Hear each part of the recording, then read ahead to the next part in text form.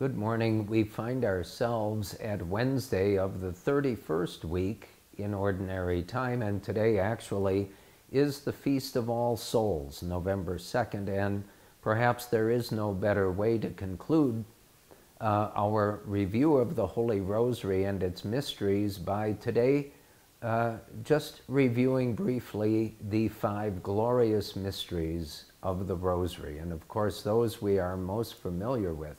And the first, of course, is the resurrection of our Lord from the dead. And this, of course, is the greatest single feast day in the life of the Church. And, of course, we have a special feast solemnity for this, and that's Easter Sunday. And it's interesting that from the early days of the Church, it was always Sunday that the Christians gathered to commemorate the death and burial and the resurrection of the Lord. But it was on Sunday because that is the day of the Lord's resurrection. And quickly, the fathers of the Church began to refer to, and it was St. Augustine who said it probably better than any of the others, but so many referred to the beauty of every Sunday, but St. Augustine called every Sunday a little Easter, which of course, when you think about it, it really is. And all 4 of the Gospels give us an account of that resurrection of Jesus from the dead on that first Easter Sunday. And so this perhaps mystery of the Rosary of any of them needs no further explanation because it really is the center of our liturgical life. Now, the second glorious mystery is the ascension of the Lord into heaven. And that occurred 40 days after Easter, after Jesus arose from the dead and spent those 40 days appearing to his apostles, our Blessed Mother, and those other first disciples, helping them to fully understand the whole meaning of his earthly life, his passion, his death, and his resurrection. And the ascension of the Lord, as the Church teaches us, and you find this mentioned in the Catechism of the Catholic Church, completes the Paschal mystery, with Jesus ascending to the Father in heaven and sitting at his right hand.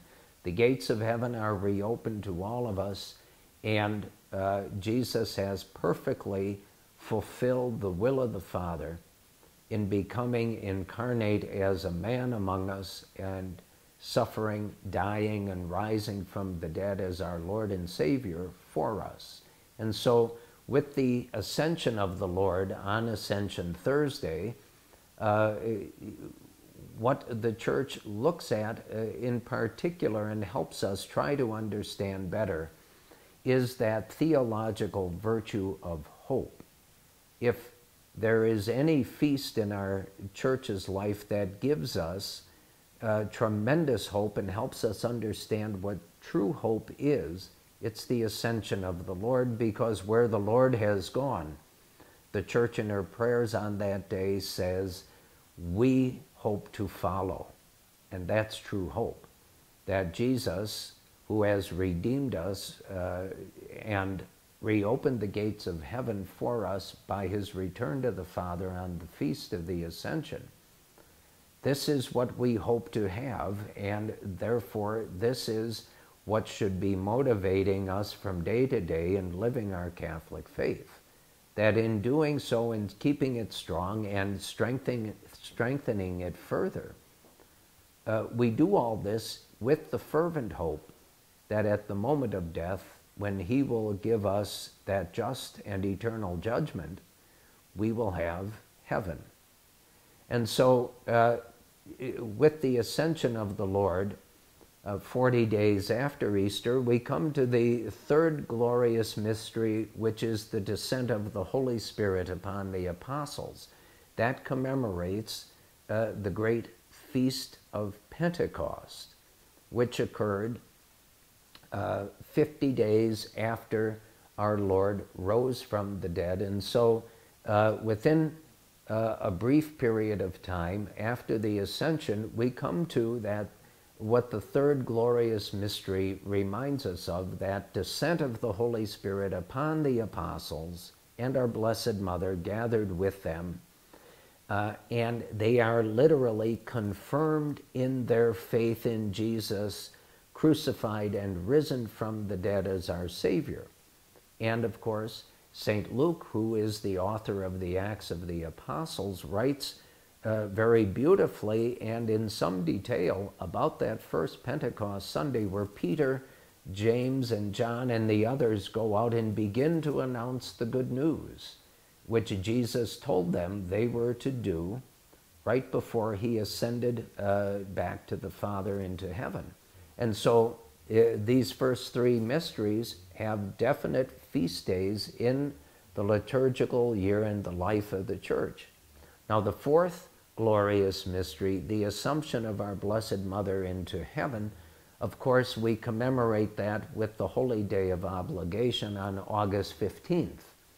What this commemorates is that when our Blessed Mother came to that moment of death, when the soul leaves the body, because of who she is as the Mother of God, the Lord would not allow her body to lie in a grave and so to speak, corrupt over time. And so her body was assumed into heaven. And it is there that the Lord rejoins her soul with her body, and our Blessed Mother lives with Almighty God, Father, Son, and Holy Spirit as the most perfect adorer of the Blessed Trinity for all eternity. And again, in that feast day, the solemnity of the Assumption of our Blessed Mother into heaven, the Church again prays that where our Blessed Mother has gone, we hope to follow.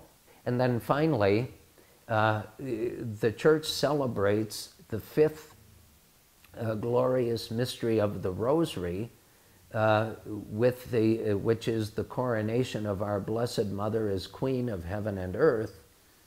The Church celebrates that feast 8 days after the solemnity of the Assumption on the feast of the Queenship of the Blessed Virgin Mary. What the Church has done has created for us a mini octave, if you will, between the Assumption of our Blessed Mother into heaven and as we celebrate her queenship as Queen of Heaven and Earth 8 days later on August 23rd. And so as we conclude our discussion and review of the Most Holy Rosary, just as the month of the Holy Rosary has come to an end, I encourage you to make a habit, a good habit, of praying the Rosary every day. It does not take that long. Whether it be the joyful, the sorrowful, the luminous, or the glorious mysteries, pray that Rosary daily. Pray those mysteries with great faith and fervor. And soon you will see it becomes very much a part of your daily life and something that you just don't want to miss doing in the course of your day. May this month of November, which is a month dedicated to all the saints and the communion of saints, be a month of abundant graces for all of you.